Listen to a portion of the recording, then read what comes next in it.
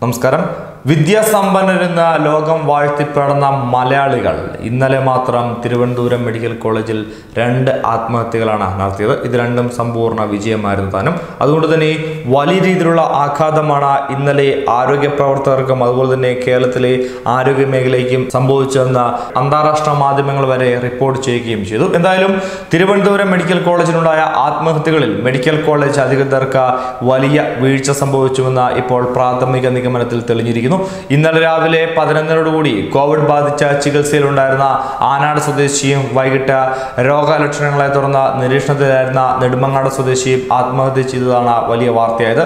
വിഷയത്തിൽ ആരോഗ്യമന്ത്രി കെ ശൈലജ സൂപ്രണ്ടിനോട് വിശദീകരണം തേടുകയും ചെയ്തു. സംഭവത്തെ രാഷ്ട്രീയ ആയുധമാക്കുവാൻ പ്രതിപക്ഷവും BJPയും അപ്പോൾ തന്നെ തീരുമാനിക്കുകയും രാത്രിയോടുകൂടി സമരപരിപാടികളെല്ലാം ആഹ്വാനം ചെയ്യുകയും ചെയ്തു.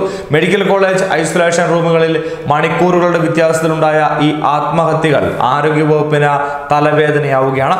സർക്കാരിന്റെ അസംതൃപ്തി മെഡിക്കൽ കോളേജ് സൂപ്രണ്ടിനെയും DMOയെയും ആരോഗ്യവകുപ്പ് തന്നെ അറിയിച്ചു കഴിഞ്ഞു. ഓഫീസിലേക്ക് വിളിപ്പിച്ചാണ് മന്ത്രി വിശദീകരണം തേടിയത്. സംഭവത്തെക്കുറിച്ച് ആരോഗ്യവകുപ്പ് സെക്രട്ടറി ഇന്ന് സർക്കാരിന് റിപ്പോർട്ട് നൽകിയേക്കും. ഇരുവരും മദ്യത്തിന് അടിമകളായിരുന്നുവെന്നാണ് മെഡിക്കൽ കോളേജിന്റെ വിശദീകരണം. രണ്ടാമത് ആത്മഹത്യ ചെയ്ത നെടുമങ്ങാട് സ്വദേശിക്ക് കോവിഡ് ഇല്ലെന്നാണ് പരിശോധനാ റിപ്പോർട്ട്. 2 രോഗികൾ ആത്മഹത്യ ചെയ്ത സാഹചര്യത്തിൽ തിരുവനന്തപുരം മെഡിക്കൽ കോളേജ് ആശുപത്രി വാർഡിലെ സുരക്ഷയും നിരീക്ഷണവും ശക്തമാക്കിയതായാണ് ആശുപത്രി സൂപ്രണ്ട് അറിയിച്ചിരിക്കുന്നത്. മെഡിക്കൽ കോളേജിൽ വീഴ്ച സംബന്ധിച്ച നിഷ്പക്ഷ അന്വേഷണം വേണമെന്ന അത്യാവശ്യം ഉയർന്നു വരുന്നുമുണ്ട്. UDFും BJPയും ഈ സംഭവത്തെ രാഷ്ട്രീയമായി നേരിടാനുള്ള തീരുമാനത്തിലാണ്.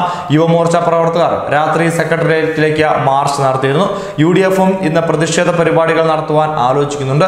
ഹോസ്പിറ്റൽ അധികൃതരുടെ ഭാഗത്തു നിന്നുണ്ടായ ഗുരുതര വീഴ്ചയാണെന്ന് ആരോപിച്ച് BJP പ്രവർത്തകർ ആശുപത്രി പരിസരത്തേക്ക് ഇന്നലെ തന്നെ പ്രകടനം നടത്തുകയും ചെയ്തു.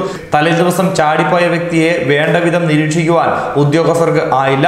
മെഡിക്കൽ കോളേജിന് പുറത്തുള്ള സംഘത്തെ കൊണ്ട് ഈ സംഭവം അന്വേഷിക്കുവാൻ ആരോഗ്യവകുപ്പ് തയ്യാറാകണമെന്നാണ് പ്രതിഷേധ മാർച്ച് ഉദ്ഘാടനം ചെയ്ത BJP കഴക്കൂട്ടം മണ്ഡലം പ്രസിഡന്റ് RS രാജീവ് ആവശ്യപ്പെട്ടത്.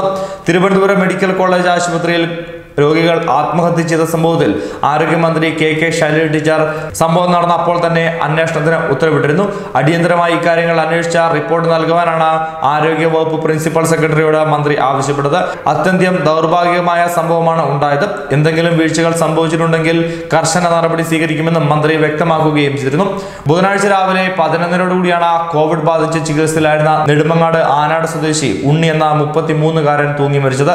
ഐസൊലേഷൻ മുറിയിൽ തൂങ്ങിയ നിലയിൽ കണ്ടെത്തിയ ഇയാളെ ഗുരുതര നിലയിൽ തീവ്രപരിചരണ വിഭാഗത്തിൽ പ്രവേശിപ്പിച്ചുവെങ്കിലും ഉച്ചയോടെ മരിക്കുകയായിരുന്നു. COVID-19 രോഗത്തിന് ചികിത്സയിലായിരുന്ന ഉണ്ണി ജീവനക്കാരുടെ കണ്ണ് വെട്ടിച്ച് ഇന്നലെ മുങ്ങിയിരുന്നു. ആശുപത്രി വേഷത്തിൽ തന്നെ ഓട്ടോയിലും ബസ്സിലും കയറി വീടിന് അടുത്തെത്തിയ ഇയാളെ നാട്ടുകാർ തടഞ്ഞു വെച്ചു.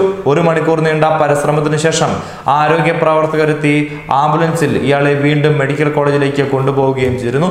Covid രോഗലക്ഷണങ്ങളുമായി നിരീക്ഷണത്തിലായിരുന്ന Nedumangad housing board colony സ്വദേശി മുരുകേശൻ എന്ന 38-കാരൻ വൈകിട്ടോടുകൂടിയാണ് മരിച്ചത്. തമിഴ്നാട്ടിൽ പോയി മടങ്ങിയ മുരുകേശന് കോവിഡ് ലക്ഷണങ്ങൾ പ്രകടമായതോടെ ചൊവ്വാഴ്ചയാണ് മെഡിക്കൽ കോളേജ് ആശുപത്രിയിൽ പ്രവേശിപ്പിച്ചത്.